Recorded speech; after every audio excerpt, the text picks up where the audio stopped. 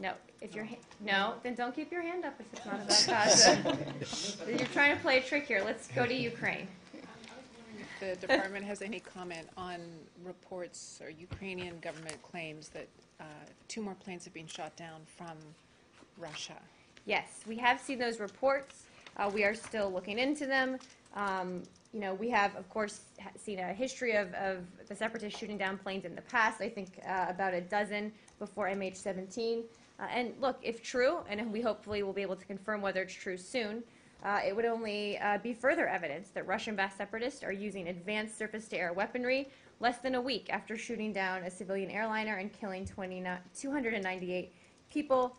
Again, it's hard to imagine any of this happening without Russian support. Dovetailing off that, I mean, you said to me yesterday that the fighting is by and large outside of the 25-mile radius. 40-kilometer, or whatever. Yeah. Mm-hmm.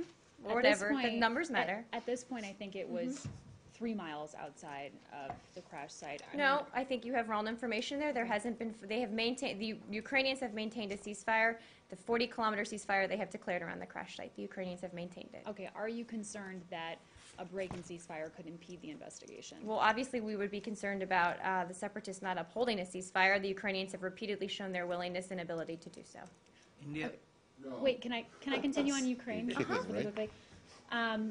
Well, yesterday, this is sort of related to Ukraine, I guess, and Russia. Yesterday, the intel community said they were going to lay out evidence, sort of backing their assertions about who brought down Malaysia Airlines 17. They did lay out a bunch of different things, but they didn't actually lay out the real documentation that supports those assertions. I'm not sure exactly what you're looking for. Well, they did a couple things yesterday. They showed, they walked through an intelligence assessment case, and they talked about some additional pieces of declassified information that I can walk through today that bolsters our case that we know what happened here. They also showed imagery of training facilities. They showed imageries of this site, including a trajectory based on classified information that they were able to provide that showed the trajectory of the SA-11. So those are important. And let's get, let me finish, and then you can keep following up. So a couple things they said yesterday, which I think are significant, which we had not said before. That the audio data provided to the press, so we talked a lot about these open source reports, right? These audio messages that people have said are certain people or that prove things. They were provided to the press by the Ukrainians. It was evaluated by the intelligence community analysts who confirmed these were authentic conversations between known separatist leaders. And then another key point they talked about yesterday, and we can talk more about the rest of this, is this notion the Russians have put out there about a Ukrainian fighter jet. They've argued that an Su-25 fighter might have shot down the aircraft with an air-to-air missile. They have judged that that engagement would be implausible for the following reasons. The Su-25 is a ground attack aircraft. The only missiles it carries are short-range, short-range infrared-guided missiles.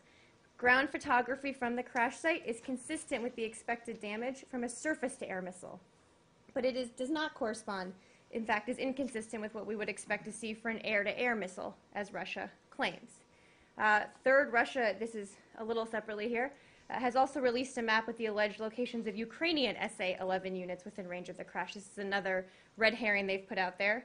We are confident that this information is incorrect. The nearest Ukrainian operational SA-11 unit is located well out of the range from both the launch and the crash sites. So part of their case yesterday was not only giving more information about what we know, but giving our professional technical assessment of some of the Russian claims that I think we have tried to increasingly knock down. When you said they showed evidence of this, what do you mean by that? They showed? I mean, well, did they have a presentation? They did. They did. They showed some imagery. They showed a number of images. They showed some maps. They showed some graphics. I'm happy for you to get in touch with DNI Public Affairs, who can probably give you that packet. Oh, okay. But they showed some. One of the maps that we actually have posted on our Facebook page in our Kiev embassy that shows the trajectory of the SA-11 missile. That trajectory is based on classified information. I can't detail all of what that information is, but that is based on the information we have. And some of the evidence the U.S. is relying on are social media postings and videos made public by the Ukrainian government. Have those all been authenticated? Again, that's why I said the audio data, which is part of the social media, has been authenticated by the intelligence community analysts. Social media is obviously only one part of the puzzle here. It's something we look at, but obviously we back everything up to the extent that we can, when we can, with other intelligence as well. Marie. Matt. On your three things that you say were new. One, on the audio data being analyzed and being authenticated. That was not new yesterday. That was actually in the statement that the embassy in Kiev put out on Sunday morning before Secretary Kerry appeared on The intelligence community had authenticated all of it. It's my understanding that that was not all out there on Sunday, but I'm happy to check. Well, I believe it was, but I mean, Okay, there's well, no. I disagree with you, but I'm happy to check. What's the next thing? Well, you can look at the statement. Yep. It says that they've been authenticated. So I would say that wasn't new. Okay, I'm happy to check. Secondly, I'm not sure that, I know that there were some suggestions that the Ukrainian fighter plane shot down this with a missile. So the Russians have basically had a couple of alternative explanations. There was a Ukrainian fighter jet. I think the intelligence community went to great lengths yesterday to show why that's not the case. The other, one of the other things they said was that it was a Ukrainian SA-11 system that the Ukrainians had fired. Again, I think they made very clear why that's not also the case. But the theory that, or the, I don't know what you, the suggestion isn't necessarily that the Ukrainian jet, I mean, you've discovered that the Ukrainian jet was in the vicinity, but it was not capable of shooting. No, I can't confirm that there was even a Ukrainian jet. We have no confirmation that I have seen that there was a Ukrainian jet. I'm not saying there wasn't, I just can't confirm it.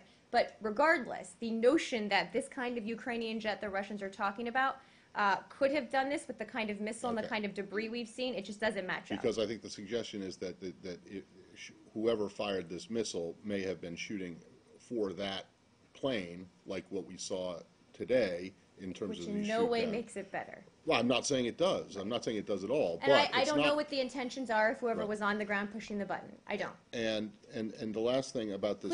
Clearly, I know the intentions were to launch a sophisticated missile and to kill people. Whether they were trying to kill Ukrainian military officers or civilians, we're still waiting to find out. Yeah, okay. I'm not arguing that one is better than the other. I know. I'm not saying that. I'm just saying. Responding to your question. And then on this trajectory thing that you said was put out by the I didn't say that was embassy new on- yesterday. We posted that a few days ago. Right. But I mean, if you just look at that, a layperson looking at it, it's a line drawn on a satellite photo with nothing to back it up. Well, as I said, it's based on a series of classified information. Which we have to. Which we have to take the leap of faith to believe that. Matt, we are trying to put as much out of this, information out about this as possible.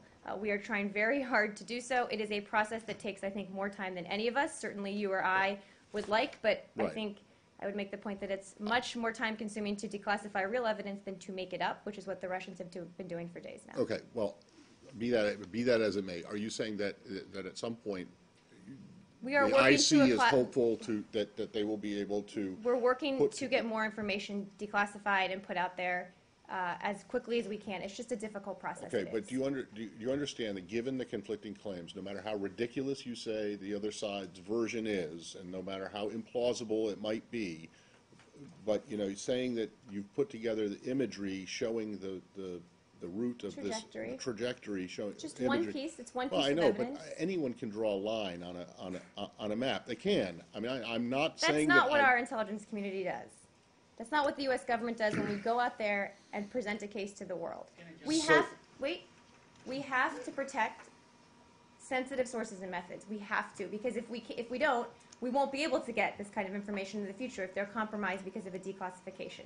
Believe me, I want to be able to declassify more. Right. They want to be able to declassify more. And it's not about a leap of faith. We are laying out a very comprehensive argument based on a number of different pieces, right? So if you look at all of them in totality, look at the entire picture. It presents a very compelling case about the kind of missile, where it was fired from. Those are the two key pieces, right? The kind of missile that took down this plane. We are very confident is an SA-11. We are very confident it was fired from Russian-controlled territory. We are very confident that the two alternate stories the Russians put forward aren't plausible. Who put their finger on the trigger? We still need to find that out. Right. But suffice to say, the Russian separatists, we believe, fired this in general, could not be doing what they're doing without the Russians, and responsibility lays at the feet of President Putin, not just for this, but for every incident that we have seen throughout this conflict. Period. So it's Putin whose fault this is. That's what you're saying. I think I was just pretty clear. So you said it's a very compelling case, but it is a circumstantial case, is it not? It is a case based on a number of different pieces of evidence, Matt. across the board, a number of different pieces, whether you're looking at what we talked about yesterday, whether you're looking at what we've seen on social media, whether you're looking at the kind of SA-11, which is a missile that essentially gets fired straight up, does what it does, and that's exactly what we saw in this case as well. So we've laid out a very detailed case. We will continue to declassify as much as we can. But again, we've been very open about our assessments here. The Russians have repeatedly lied about what's happening on the ground. They said there weren't troops in Crimea when there were troops all over Crimea. So there's just no credibility on their side. And I understand the need to put out more information, but look, the notion that they've shot down dozens, over a dozen planes now, and this is just the one that wasn't them, also just doesn't pass the common sense test. Okay, hold on a second. So, and I understand your desire to protect sources and methods, but we have here a incredible tragedy where, you know, almost 300 people died. I agree. Is that protecting sources and methods are more important than getting to the bottom of who? Well, those two things aren't mutually exclusive here. A, we think an investigation can go forward that will get to the bottom of what happened here. We believe we do have a good assessment about the things I've talked about. The investigation about who did it specifically to a person is ongoing. But look, part of the reason we protect sources and methods is because we want to be able to see these things in the future if they tragically, something like this were to happen again in the same area, the way we found out information this time. So you're saying that, but just to be clear, that the imagery, the trajectory imagery that you have. And that one sheet. Right, exactly. I think it's a green that line. is, yes, that there are sources and methods for how you know that trajectory that people are concerned are going to be somehow tainted if... Correct. Not just tainted, but compromised. That are going to be compromised? Yes, if you give, correct. I mean... Well, okay, I guess.